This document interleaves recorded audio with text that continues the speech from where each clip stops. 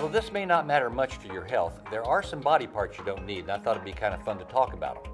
For example, you don't need your earlobes. We don't know why they're there, but they are. You can wear earrings there. Sometimes we will equate a crease in your earlobe, a diagonal crease, with heart disease, but basically you don't need your earlobe.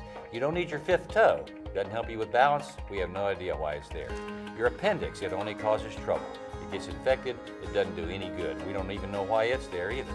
Your gallbladder, again, an organ that may have centuries and millennia ago may have helped us with digestion because it acts as a storage pouch for enzymes that digest food. But right now your gallbladder does nothing to cause you problems. The olfactory lobes of your brain, these are the areas of your brain that help you with smell.